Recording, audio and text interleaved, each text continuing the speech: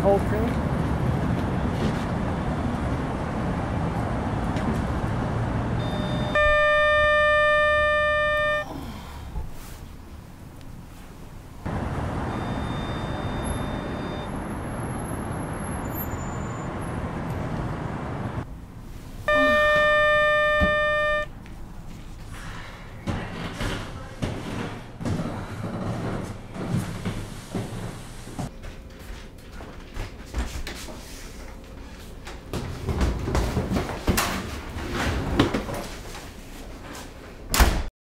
It's really you. It's really you. 15 years. 15 years, wow.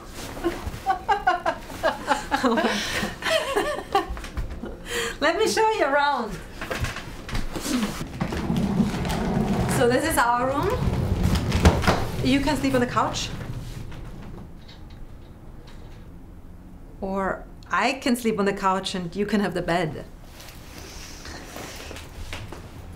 We'll see. And this, of course, is the kitchen. And I was wondering what those are. He has them like every What? Those are mouse traps. Oh, I've not seen any mice. Well, let's just keep our fingers crossed. Hey, have you noticed the floors are on a slant?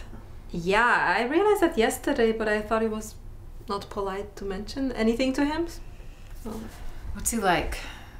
The guy we're renting this place from. Oh, he's a real gentleman. He's a professor of cinema. And this is his office. I guess that's where he does all his writing to computer. Wow. We are not supposed to touch anything in here. Chrissie, we mustn't touch any possessions in here. Chris, this is the bathroom. That is one hell of a small bathroom. And what's that? That's his room. That's off limits for us. A forbidden area? Let's take a look. No, no, no, no, no. No. Chrissie. That's a good-looking gal.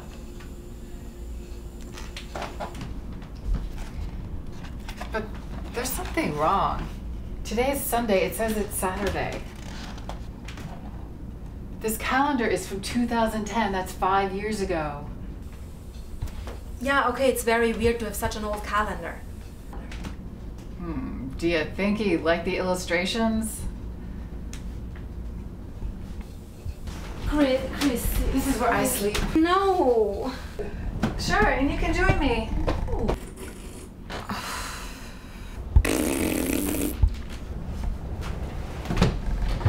Hey, check this out.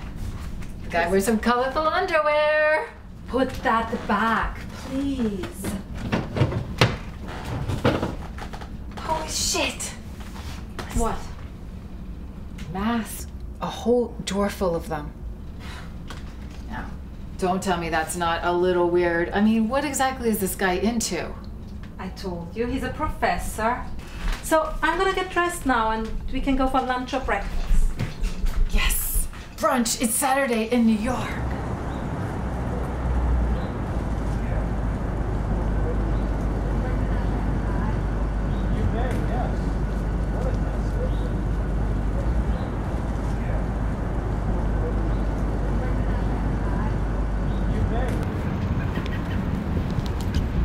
I got you those keys yesterday. Thanks. I wasn't about to ask, so thank you. You thought I wasn't going to get you keys? I didn't know. I mean, I wasn't sure. Really, Chrissie, you can be so silly at times.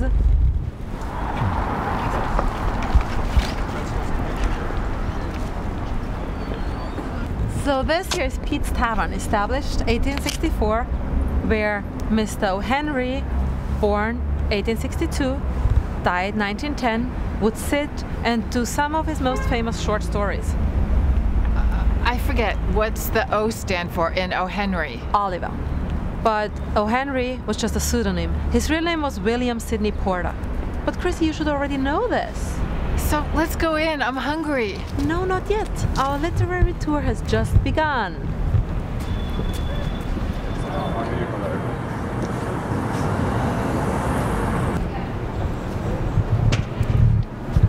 So this is Minetta Tavern, established 1937. Among the many famous American authors that used to frequent here was the novelist Ernest Hemingway, born 1899, died 1961, and the playwright Eugene O'Neill, born 1888, died 1953. Jeez, you really know your stuff. You should know this too, Chrissie. You're American, are you not? Didn't they teach you any of this in school? I don't know. I must have been out that day. So, can we go inside to eat? No, not yet. There's still more to see.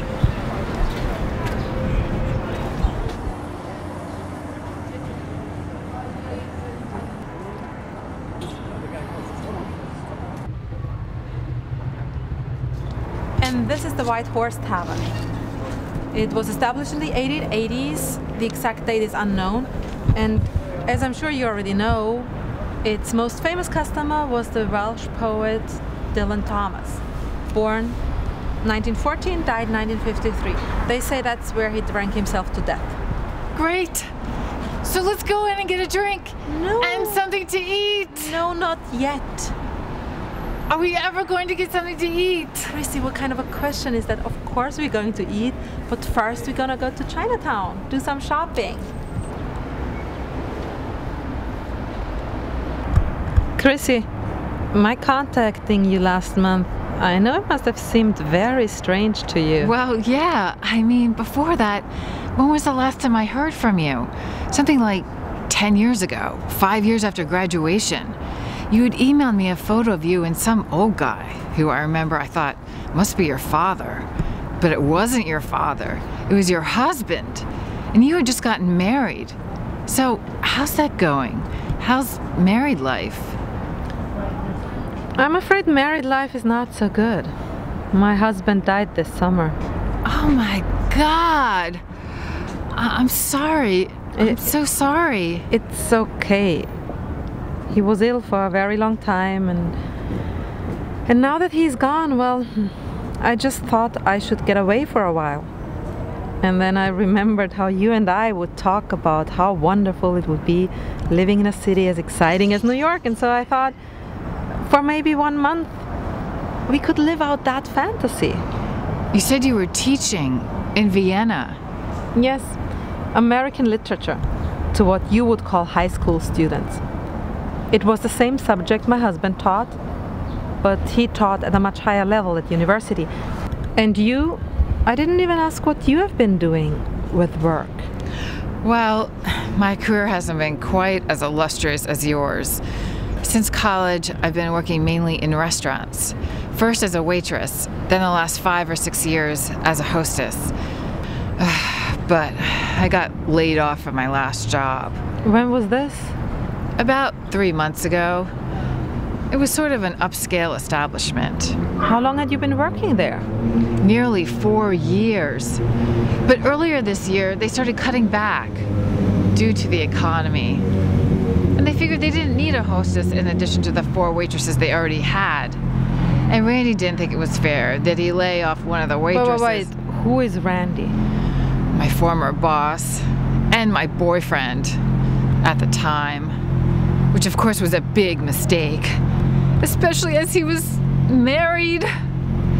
I mean, I was never someone he was going to leave his wife for. Or as he so succinctly put it, someone who's going to make an investment in.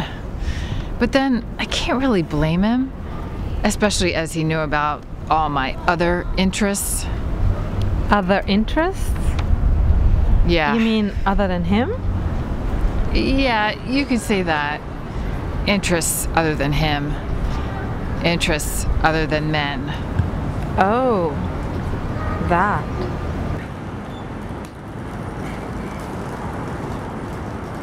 If I knew we'd be eating at McDonald's, I would have stayed in Ann Arbor. But I love McDonald's.